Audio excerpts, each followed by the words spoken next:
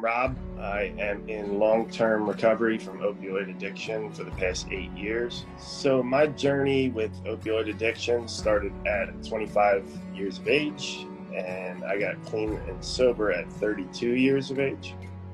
In my active addiction, I lost everything. I got divorced. I lost custody of my children. I lost all relationships and contact with my family. In recovery, I gained so much more back. My general mood improved.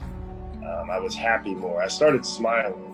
I always tell people that in recovery, I got my smile back. My physical health got better.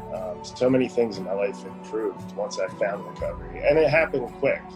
I started having fun and enjoying life, and I think that's a misconception about recovery, is that once we get clean, once we get sober, that we don't have fun anymore. And my life is very fun. I enjoy my life today. I have fulfillment. Active addiction is complete chaos, and today I have the exact opposite of that. I have serenity, and that's something I am extremely grateful for.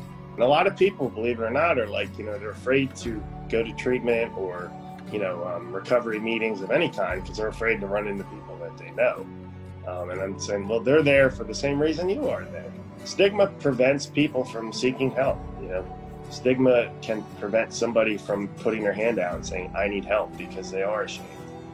I think collectively, if society and the community start, addressing addiction, substance use disorder, as a health issue, as a health crisis, I think collectively we can shift that thinking, that negative connotation.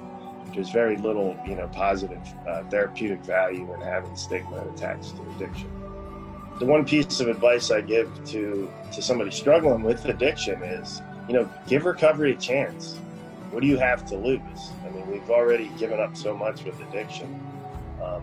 Give it a real chance. Give it a full chance. Accept the help. There's so many, avenues and pathways to recovery, and there's so many people who want to help. So, if I could give my active addiction self just one piece of advice, would be to really try recovery, to put your hand out and ask for help, because the help's there.